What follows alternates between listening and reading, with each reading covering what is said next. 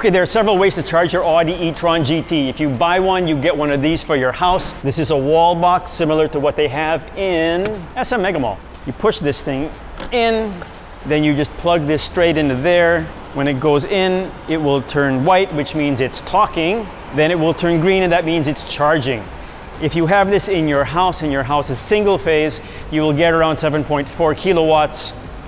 If this is put in a building or a factory that has three-phase power, then you will get upwards of 20 kilowatts. When you're done, you push this back, wait till it turns white, you take it out, you close this because you don't want that hitting anybody else.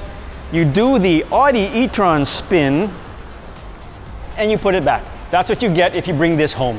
If you get an Audi e-tron GT or any Audi e-tron from the proper seller, you will get a charger for your home, the wall box, and you will also get this. This is a, I guess you would call it a mobile travel charger, which you can plug into your house or more probably, let's say a restaurant or hotel you stop at, because it will go into any properly grounded plug. One thing to note if you do get this car is that opening the hood, you push this thing. If you push this, it opens up your washer fluid and you don't want that.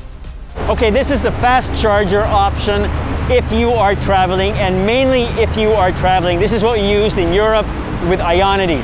You would come up here, you would tap your charge card, and you would take it out, and this would give you upwards of 170 kilowatts, which will charge your car like in around 30 minutes. But this is not meant for regular use. This is meant for people who are traveling. Regular use should still be your home charger.